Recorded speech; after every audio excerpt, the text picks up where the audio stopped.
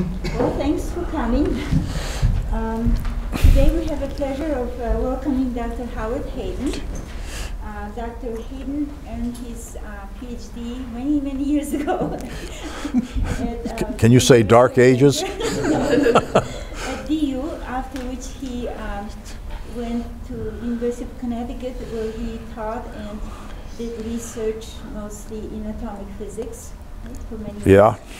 And upon retiring a few years ago, he decided to come back to his hometown, which is our town here, Pueblo. And I wanted to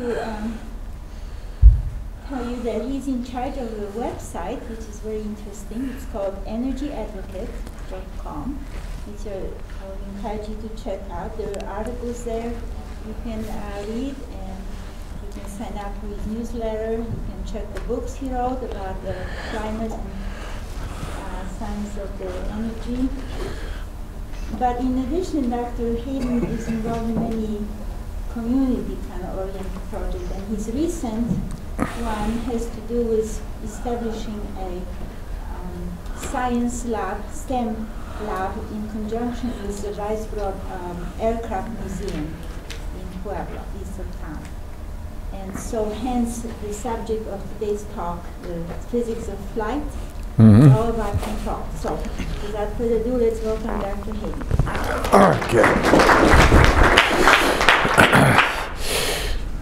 Okay, it's the physics of flight, and it is all about control.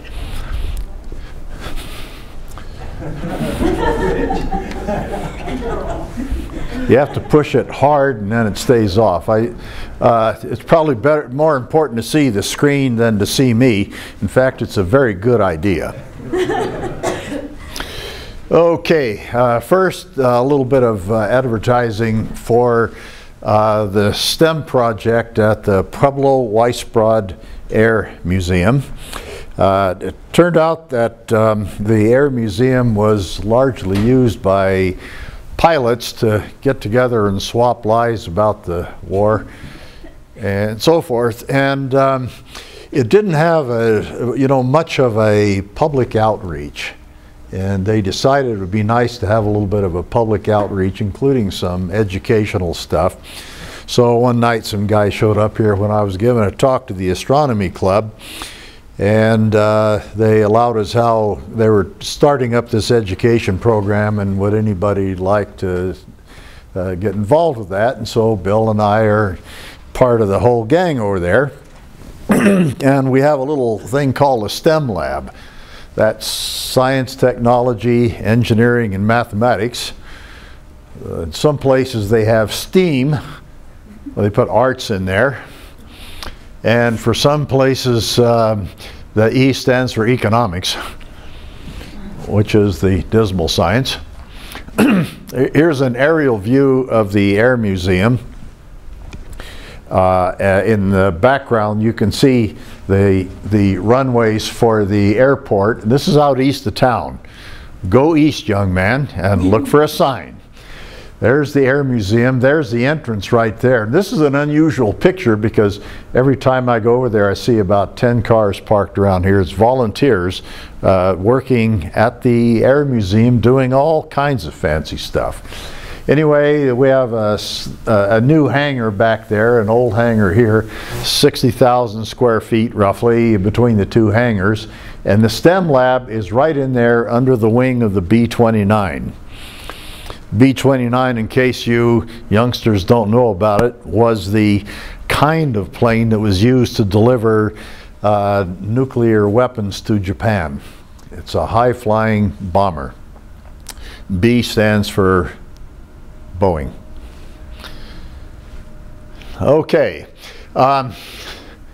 Recognize this gang right here? Well, at Family Fun Day, we had some kids from the women's basketball team over there, and they were looking at one little thing here. This light is shining on some highly reflective stuff, and it's explaining about the highly reflective stuff, and you can see that on this gal's shoe right there. And it was just a discussion of how it works. And then right in here you'll see something which we call the target. It's a bunch of beer cups, soda cups, standing upside down. There's a plane on top of it. And right here is a kid.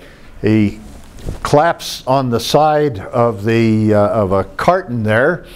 We've got a round hole in it, and we put some smoke in there, and a smoke ring travels across and knocks down those cups. That's a very important thing to learn about, because this kind of turbulence that occurs in that smoke ring there comes off the wings of jet aircraft that are flying pretty fast.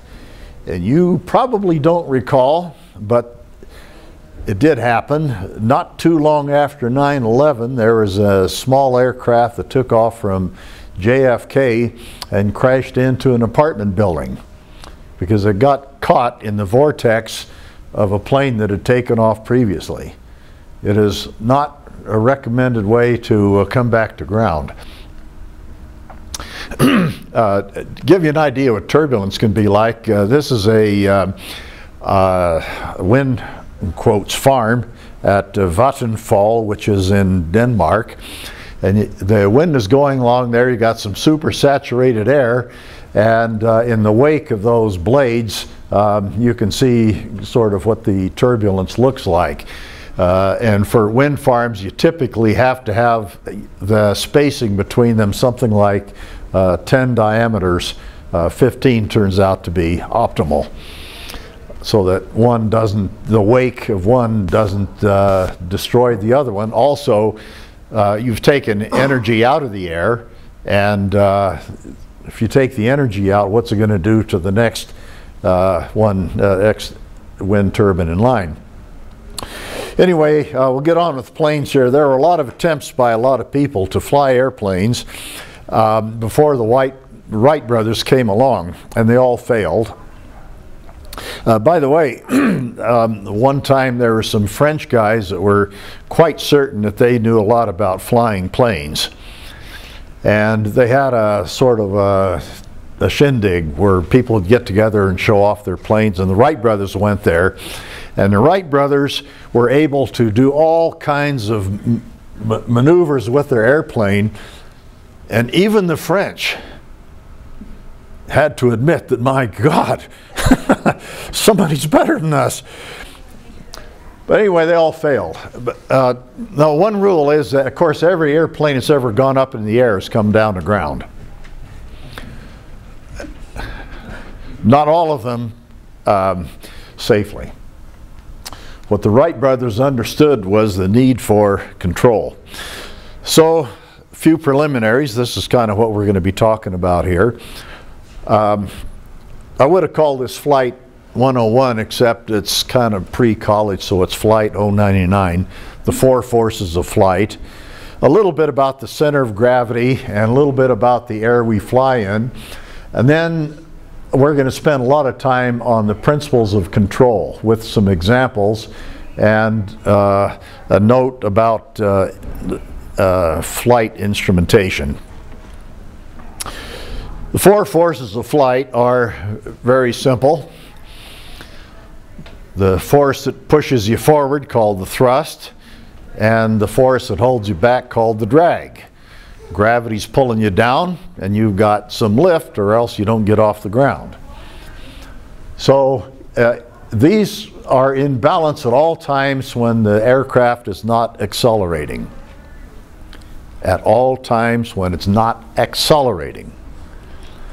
Including when you're descending at 1,000 feet per minute and not knowing it. You can be going down at a steady speed and not know it, or you can be going up at a steady speed and not know it, if you don't have good instruments. Okay, weight needs no explanation. Thrust, we'll be discussing a little bit about that. There are two contributors to lift, Bernoulli and dynamic. And there's the drag. So those are the four forces. We're not going to talk about the weight, except that in an airplane the idea is that it be as small as possible. And by the way, this plane that you see in the background over here, right in there, that is depending upon its use, a C-47 or DC-3. And in a DC-3 format, it was a passenger plane. In fact, it turned out to be the first one I ever flew on. And back in those days, in order to make flight popular, passenger flight popular, they had gorgeous stewardesses, steward-eye, going up and down the aisle serving you something. And in those days, high heels with spike heels were rather fashionable. And the walkway going up and down between the seats there suffered mightily from those spiked heels, because those are really thin, keep the weight down. Okay, now, the thrust always comes from throwing matter to the rear, and it doesn't make any difference what kind of vehicle you're talking about. For example, an old one here is a propeller driven by a piston engine. They usually had radial engines. Instead of, in your car, say you've got a V8 or a V6, the pistons are coming in like this, a straight 6, a straight 4, horizontal opposed 4, a V8, so forth. But this is a bunch of engines that are radial. Okay, that way you can get good air cooling on all of the pistons. Another kind is the turboprop, where you have a turbine engine and you have a propeller. Now the turbine engine spins kind of fast. You have a reduction gear here to slow the propeller down relative to the engine, and they're slowing it down in terms of RPM. Exhaust comes out there. It could go out the rear directly. There is a turbofan kind of an engine, where you have a turbine engine like this, but instead of having a propeller, you have this big fan in here, and the air is constrained within the cowling and will exit faster, and it's therefore more efficient. And finally, you have the rocket kind of engine. By the way, there's 5 engines right here that are driving this rocket. This one and this one are Roman candles.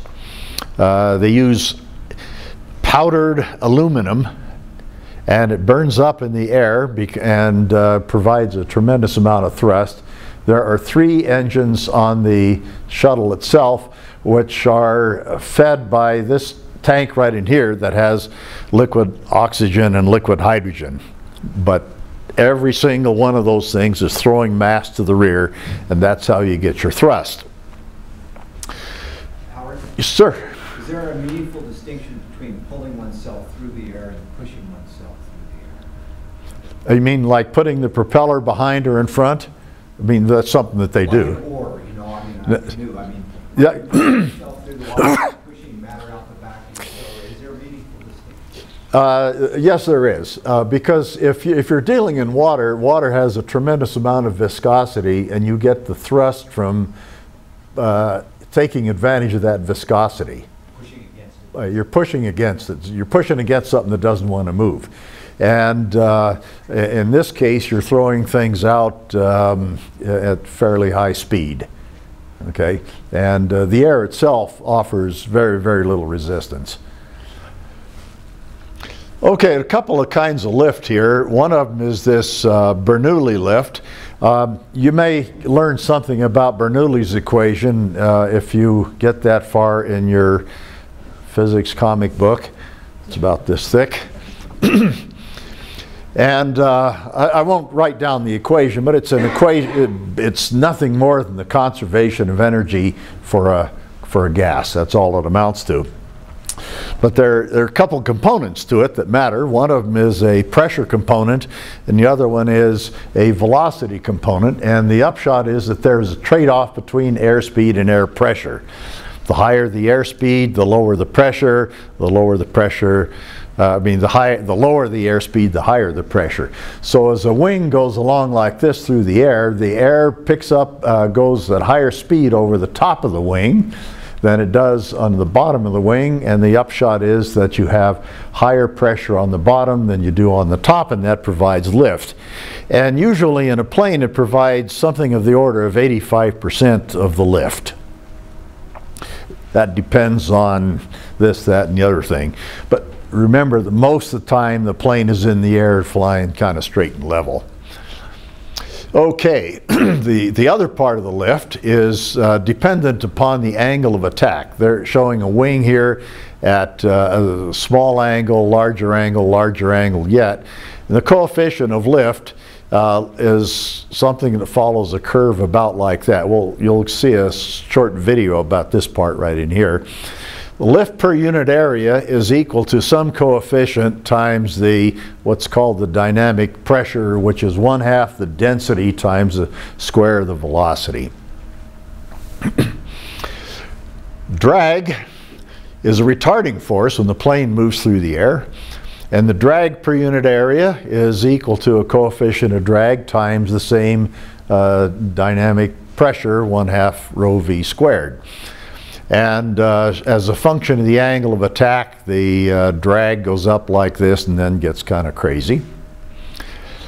But anyway, we've seen the lift per unit area and the drag per unit area are very, very similar equations except for the coefficients there. And the lift to drag ratio is equal to the ratio of those two coefficients, the lift coefficient versus the drag coefficient. And so that lift to drag ratio is a matter of design and not so much the, well, design and the angle of attack, but not so much the velocity. Okay, so here's sort of what the stream flow looks like for about a 6-degree angle of attack, a 15-degree angle of attack where you reach the stall point and you start beginning to get some turbulence back here on the wing, and at 25 degrees it gets pretty rough. You get crazy turbulence. And here's a little video, and let's see if it works. Okay, showing the varying angle of attack and then what's sort of happening with the wind going over the top of the wing. I didn't make up that video, I stole it. Okay, here are the components of drag. That's the total drag, because you've got the what's called induced drag, which has to do with the angle of attack, and you have form drag that has to do with the shape of the body. Now, and this is a function of airspeed, but what isn't shown here is the pilot. The pilot is doing some stuff. And at low speed, at low airspeed, there's a lot of induced drag simply because he's tipped his wings quite a bit using the flaps. Okay? And as the airspeed increases, the induced drag drops off like this. The form drag is something that goes up with the square of the speed. And anyway, the total drag is in there and has a minimum at some given airspeed.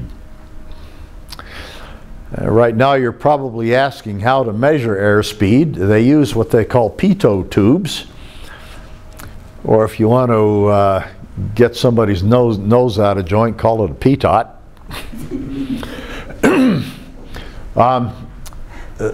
Those things are hotter than a $2 pistol.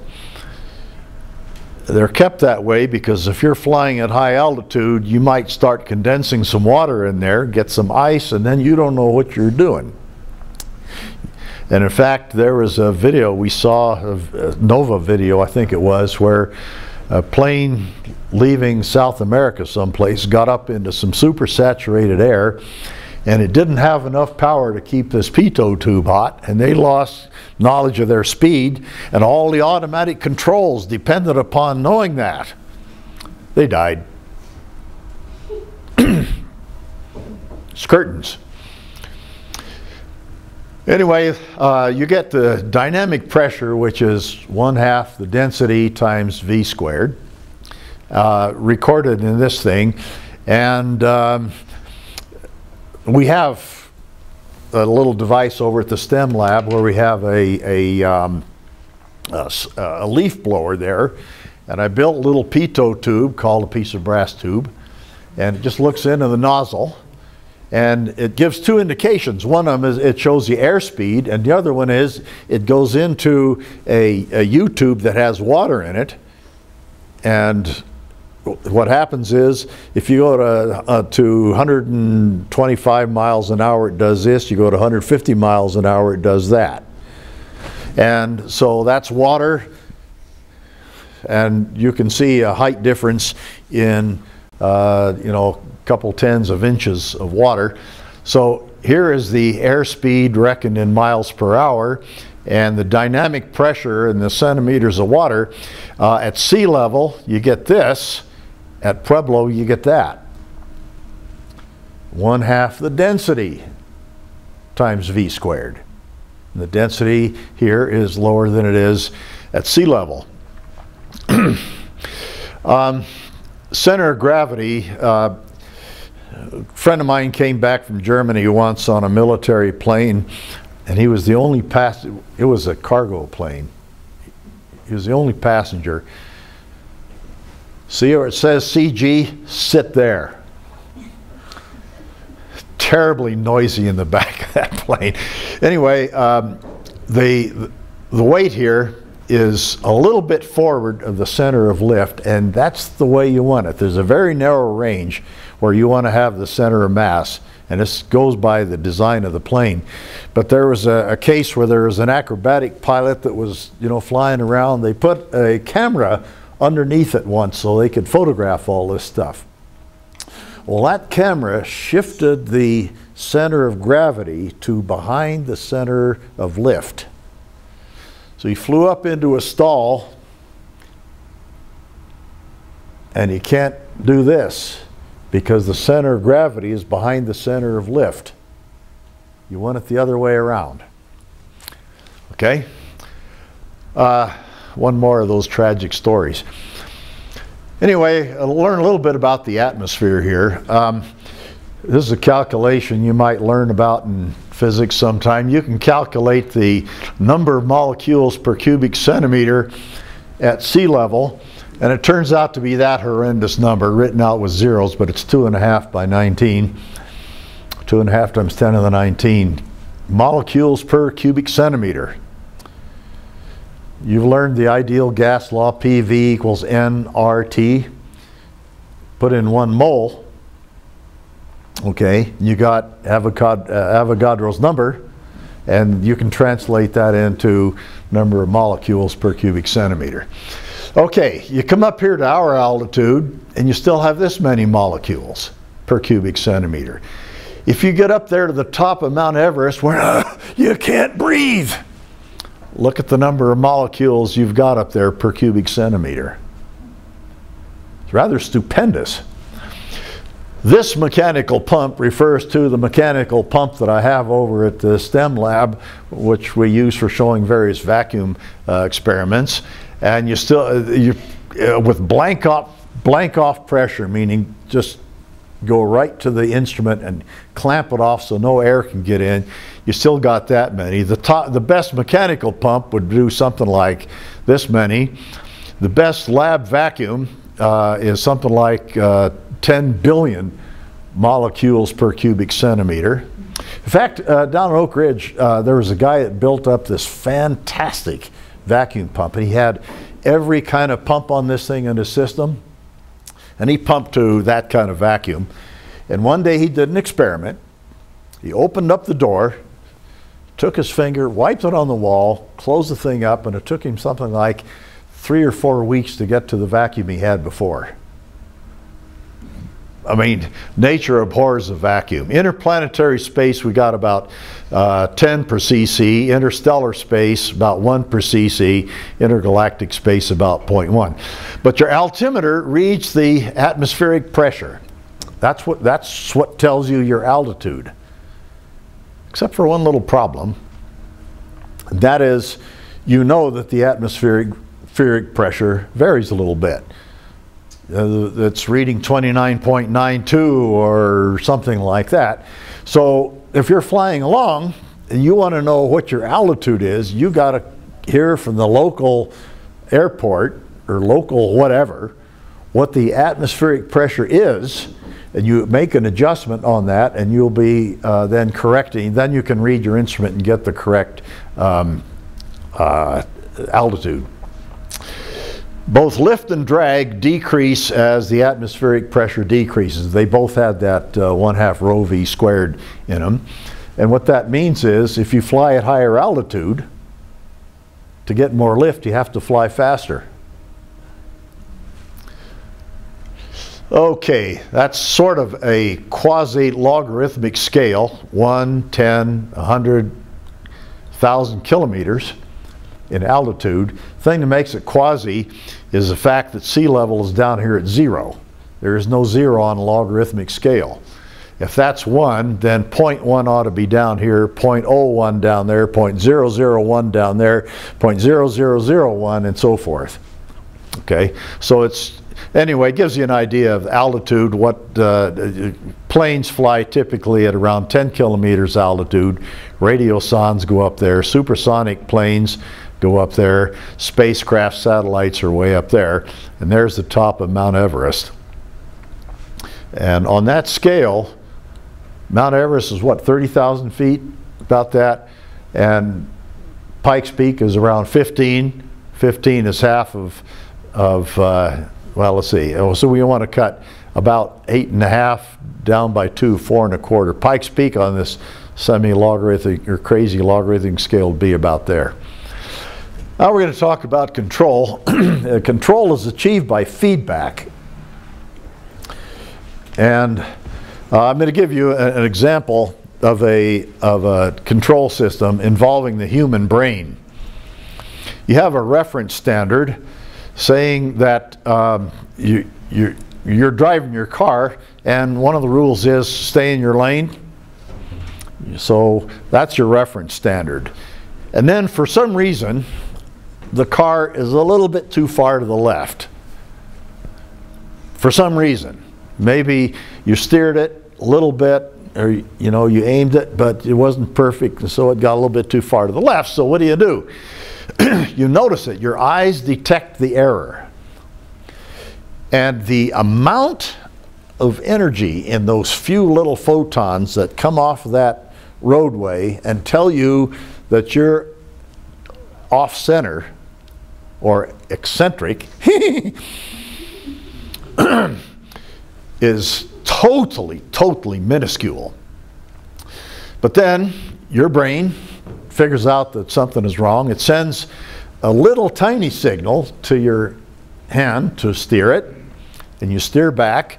And then the power steering, by the way, is another feedback and control system that's well, follows the same principles, but it's a hydraulic system. Other types of control system, aside from just using the human brain, there are passive things inherent in design. We'll give an example of slanted wings. And then we have some that are active by design, such as in mechanics, the flyball regulation. Electronics uses it all over the place. Hydraulics, your power steering and power brakes are both negative feedback systems, control systems. Now here's a picture that I swiped off the net showing a plane which has stability against roll. Roll is as you're flying that way, this kind of tip like that, okay? And I'm going to give a little bit more exaggerated view because that last picture is not particularly physical. I mean, it doesn't really talk to someone that has taken a class in physics. But anyway, this one, whoops, come on here. There we go. So these are the wings right in here, and you're going along in level flight, and the Bernoulli force is perpendicular to the wings. We call it, you know, we normally talk about lift, but the Bernoulli force is not vertical, it's always perpendicular to the wings, okay? But with level flight, the lift is vertical. You got a vertical lift over here, vertical lift over there. Those two are equal. And then you have equal and opposite inward forces. For those of you who have added up a vector or two in your life. Now, if the plane is rolled a little bit, tipped, the Bernoulli force is still perpendicular to the wings, but in this case, the Bernoulli force is directly vertical. Here it is slanted, and the lifting force, the component of that's vertical, is smaller. And because this one is bigger than that one, it tends to tip it backwards, okay? And there is some side slip that goes along with that. So this little business of having the wings not be like this but be like that is a control thing that keeps you from rolling. Okay, aspects of control. The plane is tipped, you get some feedback, difference in the lift forces, the correction, the force difference tips the plane back toward level flight. And well, I forgot, there's one more thing. Forget it. Okay. The other part was you want something to damp out the oscillation so that the plane doesn't do this. You know, it could oscillate because you're always forcing it back to the center. We have a name for that. It's called simple harmonic motion. Put a ball on a spring, it just oscillates, right? That's because of restoring force directly proportional to the distance away, and it just oscillates. So you have to have something in there to damp it. Well, if you got a wing from here to the wall that's this wide, moving through the air like that, that does plenty of damping for you. Okay, now we're going to talk about active controls. And the prototypical thing was James Watt's RPM controller for steam engines. I wrote about this once, and a friend of mine in Connecticut told me that I was wrong because I attributed this whole system, this whole design thing, to James Watt. And he said, no, that isn't right. This kind of system was used for controlling water flow in overshot mills, overshot wheels in water mills and so forth, long before that. And if you ever get up to Royal Gorge, you get up to Royal Gorge, you go in there, you'll see a clock that runs by water. And if you look up there at the top, you'll see some of these spinning balls, and they are what actually control the clock rate. Now the idea works like this. This part right in here, this whole shaft rotates, and it's driven by the engine. The faster the engine goes, the faster this thing goes. If you are going, if you're going too slowly, these balls instead of hanging like this, they hang like this. And when they come down a little bit like that, they push this down, pushes down on this lever on this side, lifts it up on that side, allows more steam to go into the engine. If you're going too fast, they swing out. When they swing out, they lift this up, and then this end of this lever lifts up, that end goes down, and it cuts off the steam. You ever looked at your lawnmower? You pull a thing to adjust the speed, okay, but you're only saying how fast it can go, so to speak, or you're adjusting sort of the fuel flow. But there is a little device in there, a flapper, that responds to the airflow off that fan on the top. And if your engine starts to turn too fast, that thing comes up like this, and a spring assembly slows down, or sort of shuts the throttle down a little bit so you don't get as much air and fuel in there. Okay, it's a negative feedback system, and the upshot is that faster begets slower, slower begets faster, but there is always a return toward the reference standard that we have put in. So for automatic stability, you got to have a well-defined standard of reference. What is your standard of reference? Going down the middle of the road, for example, right over the yellow stripe, whatever. for some reason, explained or unexplained, explained or unexplained, there's a perturbation, some deviation from your standard of reference. A sensor detects that. A sensor sends a signal to cause a restoring force back toward equilibrium. And then, of course, you have to have an energy dissipating mechanism to keep it from overshooting. Now, about that reference. We're going to talk a little bit about some instrumentation, and then who's got the tomato concession? I've got two instruments out of planes right here. This one here is a device that in principle can tell you if your plane is, I mean, it's sitting in the dashboard like that. And it can tell you if you are tipped downward or tipped upward. This is sort of an artificial horizon here. And it can also tell you if you're tipped this way or tipped that way, because you might have flaps that change your orientation and so forth. This depends on a gyroscope. I'll pass it around. You can look at it. The gyroscope isn't turning, so that thing looks just kind of crazy. This one here is a gyroscopic compass. On the top it says fore and aft. There's an arrow, so that is sitting with this arrow pointing forward. Got a few places to hook up some wires right here, and it runs a gyroscope. And if you look at this thing, you can see a gyroscope that's in there, and you can see that it looks, let us say, a little bit more complicated than that gyroscope right there. So I'll pass this around. $5,000. If I break it? Yeah. Okay, so we're going to talk about gyroscopes here, just a little. First, a little bit of vocabulary. We have yaw, pitch, and roll. These are three different kinds of rotation. A yaw is the kind of turn you make with your car going, if you're going north and you turn east. That's a yaw rotation. The pitch rotation is going up or going down with the nose, and a roll is the wings tipping up or down like that.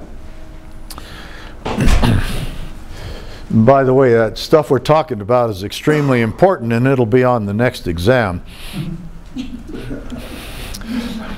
Okay. The device, the little instrument that I've passed around that's over there, is a pitch and roll corrector, and this one over here has a gyro that's for yaw. And the way it works is the gyroscope likes to maintain its axis in a constant direction.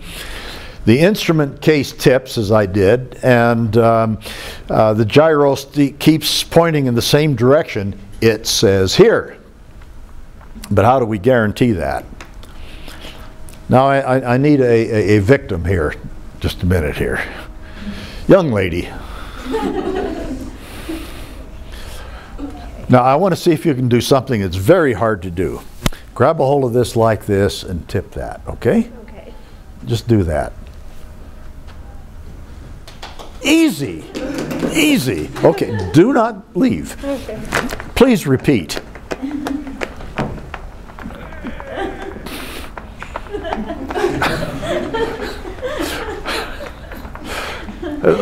Something isn't quite the same, is it? No.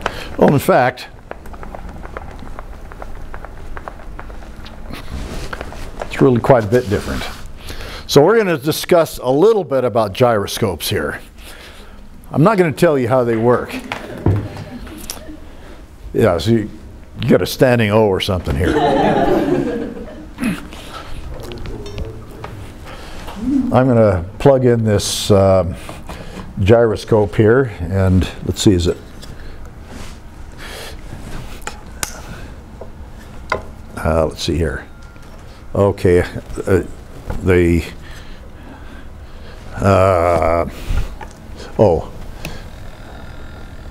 let's, are we turning now? Yes, we're turning now. This thing doesn't grab and turn very well.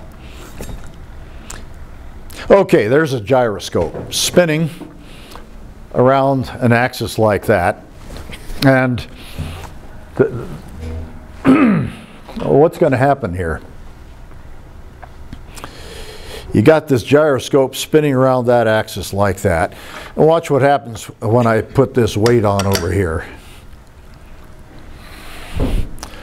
This is called precession.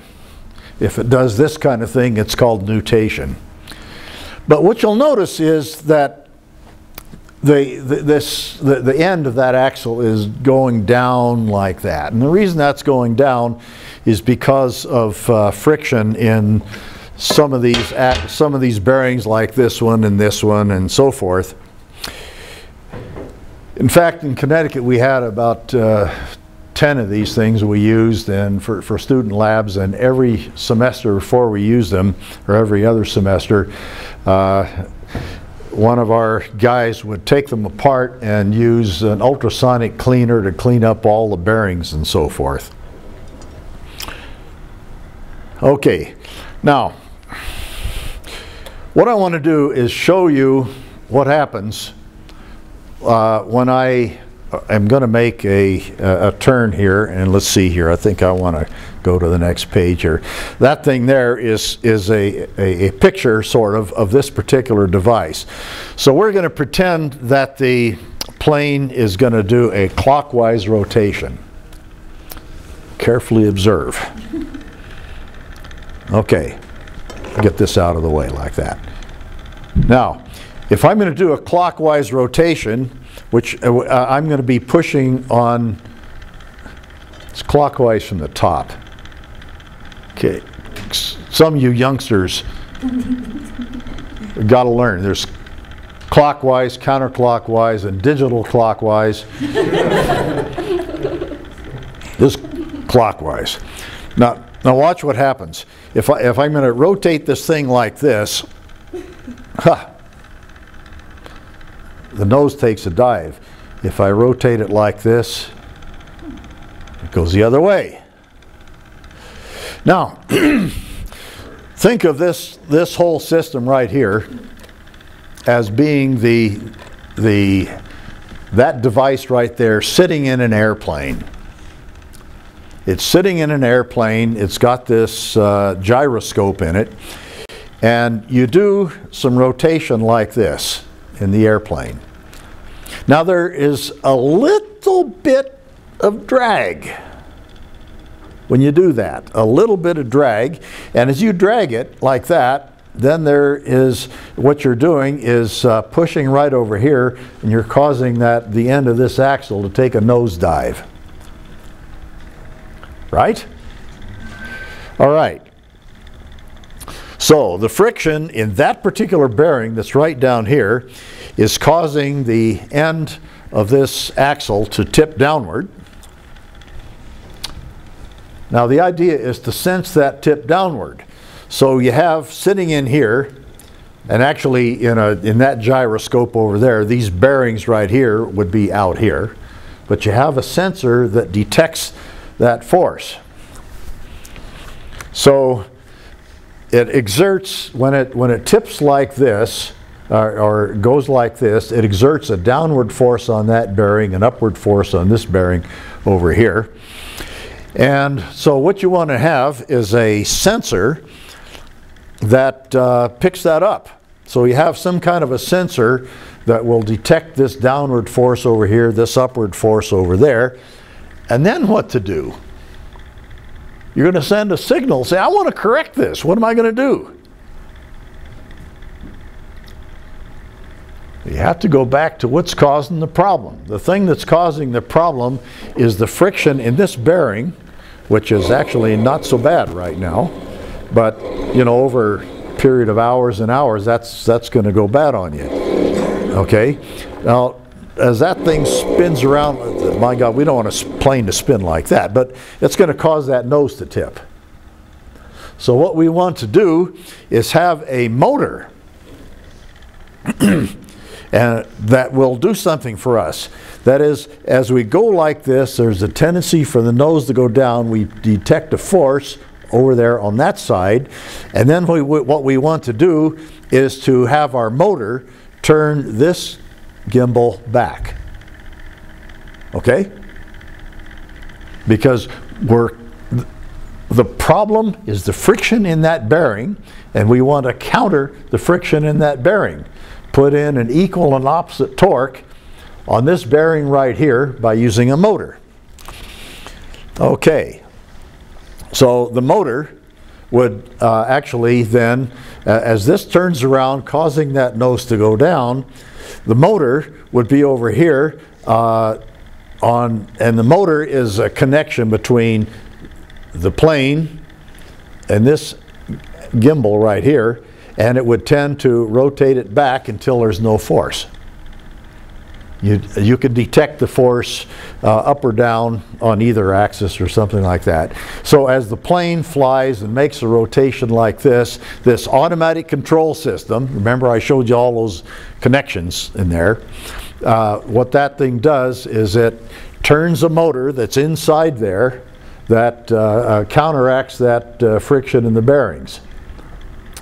Okay, and brings that thing back to exact straight.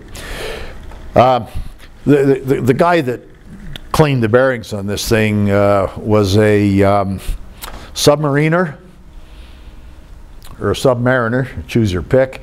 Went under the North Pole. Their gyro went berserk. One of them did. You don't depend on just one. Okay. Next thing is the idea is there that the plane can rotate without changing the direction of the gyroscope. So that gyroscope remains your standard of reference. I'm going to talk about another kind of gyro because these gyros are now in a lot of our big aircraft. It's called an optical gyro. The principle of it was discovered by Sagnac back in 1913, but the upshot of it is that you have a long coil, and I'm talking about kilometers of fiber optics going around in a circle, okay? And you have two ends of that fiber optic thing, and what you do is you send some light from, well, it's easier to think of it as a light pulse. Send the light pulse in both ends, and the light goes clockwise and counterclockwise around this loop. And it takes the same length of time to go around unless the whole system is rotating.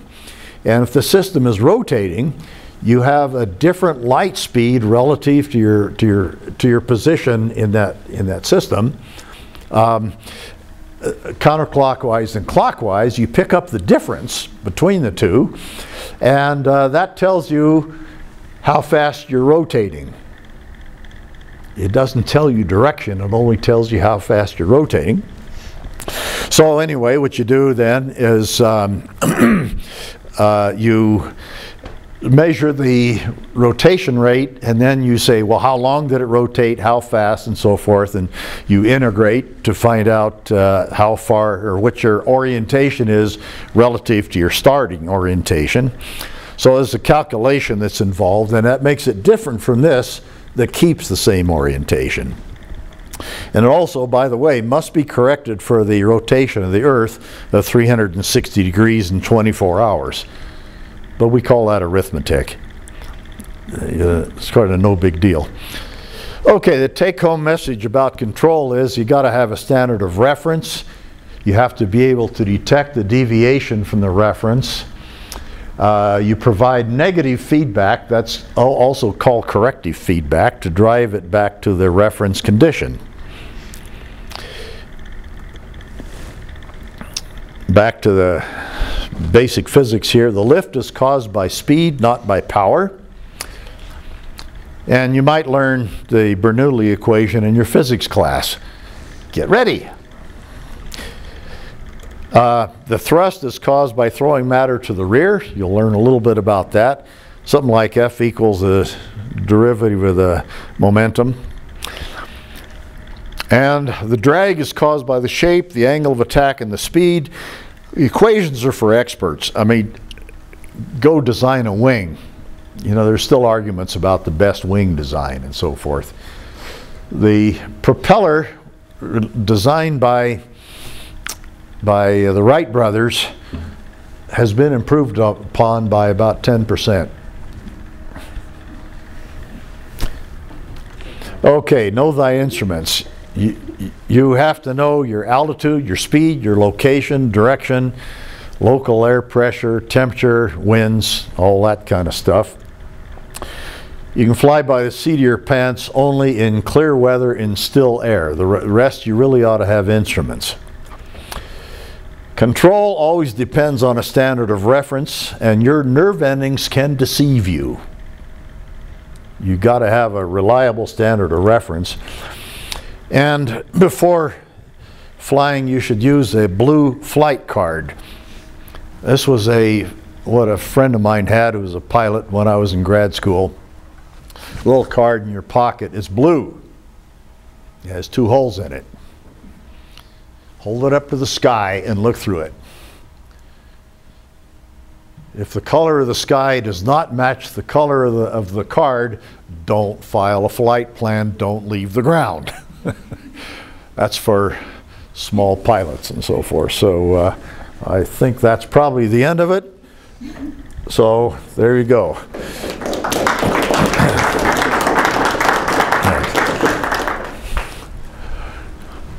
Questions? Questions? Shoot. So the control system, it sends messages to some control surfaces, right? Yeah. Okay. So there's a model in there of what activation of those control surfaces, I assume, right, is going to cause the plane to do. True? Oh, yeah. Right? So because otherwise, you know, you could give a signal and you could do the wrong thing, right? So it's somehow. So that model. So how wide of a range of positions or flight regimes is that model based on? Is that understandable? So like if the plane gets into some really strange position that you wouldn't have anticipated, does the control system still kind of know what to do? Well, can I say that depends? Sure. Without being, I don't want to be accused of being a lawyer, but it depends. If you're talking about a commercial passenger aircraft or transport aircraft or something like that, they are built to have you know, fantastic stability. If you're talking about a jet fighter plane, they are deliberately built to be unstable, because they might be flying along like this, and then all of a sudden they want to go that way. That works best if it's unstable, because a deviation from straightforward gets bigger and bigger as you go, as you get farther and farther away from the straightforward orientation and so forth. And so in those aircraft, they have just a phenomenal number of sensors and correctors and so forth, because they have to fight actively. They have to fight to maintain stability against the inherent instability of the airplane itself. So if you get too far out of that regime, you end up just crashing because you can't control it. Yeah. Control system. Except in the jet fighters, they have got an extremely wide range that they can correct from, because they're modeling a whole lot. They're modeling a whole lot, yeah. You betcha. But for a passenger to fly your kids in from Bora Bora or something like that, you want it to be really quite stable. Yeah. Bill. So what happens if your plane does stall and you lose all control, you know, besides praying or something? What do you do to regain control?